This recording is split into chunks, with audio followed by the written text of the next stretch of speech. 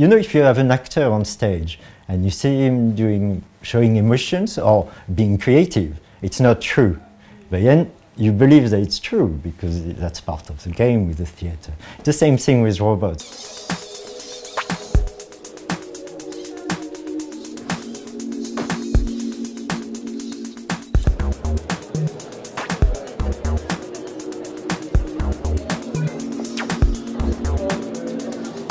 So I got stuck with my painting when I was in my 30s. Everything I draw looked emotionless. I was too self-conscious, I think. And then I started to build a machine to replace myself, for them to do better work that I could do by hand.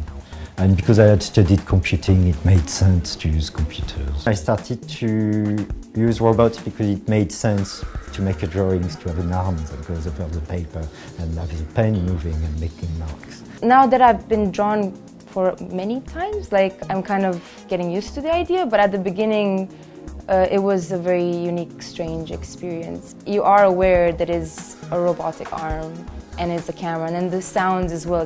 Like when they all kind of raise the cameras and you're like, what? The way I program the robots, they have different styles, but it's exactly the same software, and I only change something about the nervosity of the arm and something just after the camera. And if you change the cameras, they have different styles, just because it's the idea that if you teach the same thing to a class of students, they will draw in a different manner. If there's a really chaotic line or something, and at the same time you can recognize me, I'm like, oh, I really like that. And then there's sometimes it tries to be really realistic, or then yesterday we were testing and then I had huge lips and I was like, oh, that's cool.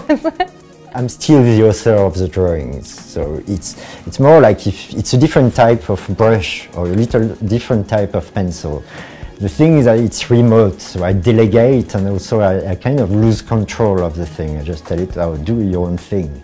But it's still my drawing. If I sell them, I sign at the back. The thing is that it's a business to do art also, so you have to sell things, and people would not sell things authored by a robot. But if it's made by a human, it's more likely to be sold. So they're sold because it's PATRiCK TRESSET's work.